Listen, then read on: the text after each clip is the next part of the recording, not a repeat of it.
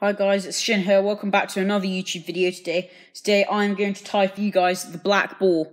And I've got two here which I've tied. And I'll just show you one here. The other one I can't really be bothered to show you. I'll do it anyway. So as you can see, they're both slightly different. They're just slightly different from each other. This one here has got black hackle, red pheasant feather, some red bucktail, and some crystal flash. It's also got some tinsel underneath it right there. So that's kind of what we're going to try and tie today. I mean, I say kind of, well, absolutely. We're just going to smash it right there, guys. We're going to completely ace it. So we're going to start off with some red bucktail. But not this red bucktail. No, I'm getting my better red bucktail, which I have here. As we saw from the previous black boar, you want to get some of the darker bits of red, because that makes it look more black boar-like. I'm just going to get some of it here. I'm just snipping it behind you guys. You don't want too much, in case, well, you don't really want to overdo it, but you don't want to have too little in case it just looks a bit, in case it looks like a fish has already had it. So I would say that's about the right amount that we want. And what we do is we just lower, thread it through, up, then place it down gently. And I'm just going to bring it forwards a little bit. So there we go, guys. We have tied in our sort of winey coloured red bucktail. I'm just going to snip that now. Right, now, guys, we want to treat this like slightly as if it was like a cascade.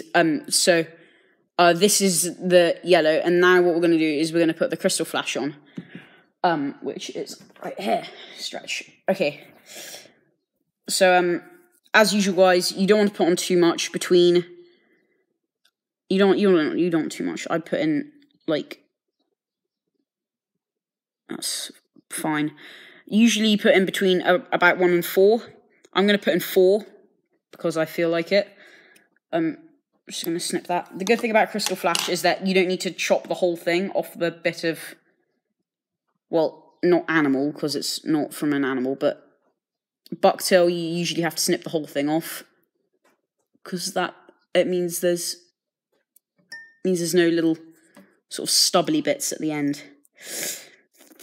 But with crystal flash, it doesn't matter. It doesn't affect how the fly swims in the water.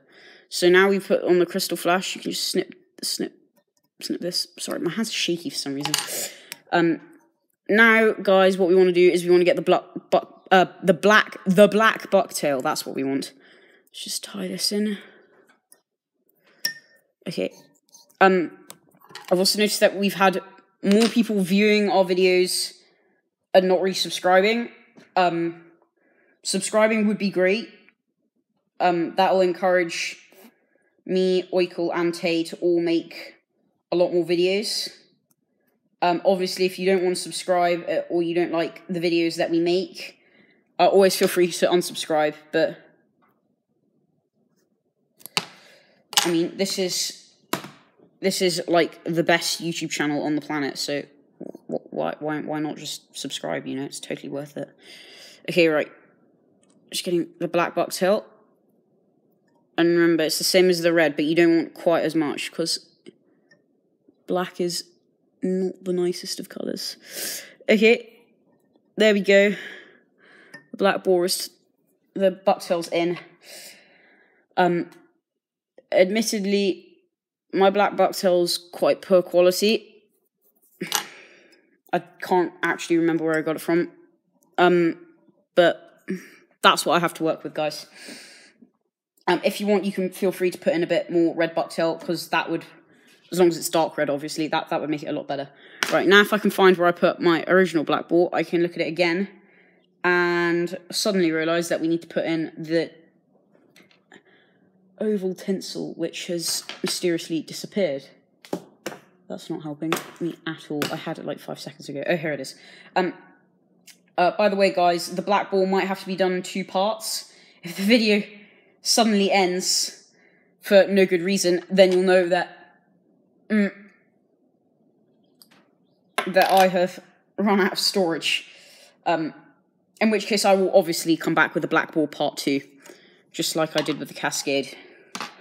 Right, guys, now we just want to get the silk into place, and then we can apply the tinsel. So we just want to lift it up, and we want to have the majority of it facing towards the eye, because that just makes it easier to tie in later on. And now we just wind it in, and remember, we don't want the shorter ends just disappearing with the bucktail. So make sure once you've tied it in to get it out and snip it, because it looks rather unprofessional if you leave it. Where is it? Here it is. Right, scissors. There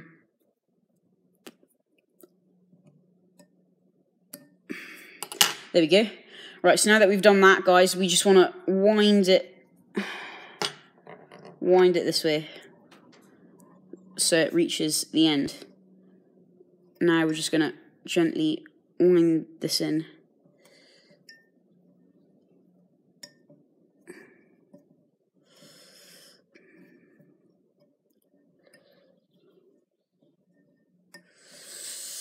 There you go, guys. Now you just want to bring it this way.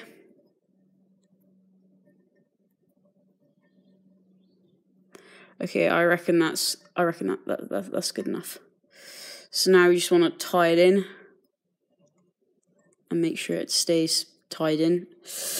Okay, now we snip it, and now, guys, we go on to the slightly less entertaining part, where I put in the red pheasant feather. Now I've got red pheasant and golden pheasant here. Some people also buy purple pheasant feather.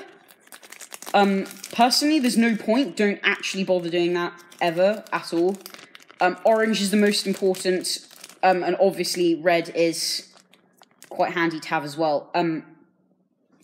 This red I got in the post as a present from Oikle, who very kindly gave it to me for some Junglecock. The reason he's after Junglecock so badly is because Junglecock is very hard to come by now, because it's not actually. I think it's an endangered species.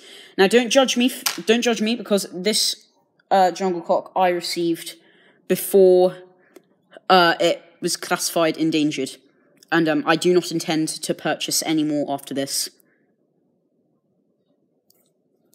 Okay. I reckon I'll give it another 2 more minutes, and then I'll end the video and do a part 2, unless I hurry up and get my act together. So now what I need is, you need some black hackle. What do you know? I just found some better black bucktail. Suppose I'll use that for next time. Right, we just want to get a normal bog standard. It's fine if you don't have any black hackle, or any decent black hackle. I've got quite a small bit here. Just put it on. If it doesn't look good, you can always cover it up with a bit of bucktail.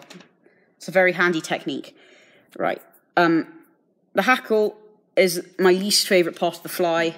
It irritates me to the point where I just want to rip my hair out. Speaking of hair, guys, hair can actually be used for fly tying. If you are going to do it, use ladies' hair, because it contains special pheromones in the hair, which appeases the fish and makes the fish more likely to bite onto your fly. Right, I cannot find my hackle pliers, so I'm going to end the video here, and I will do a part 2 as soon as I can. So hope to see you later, guys. Part 2 should come out later today. Bye for now.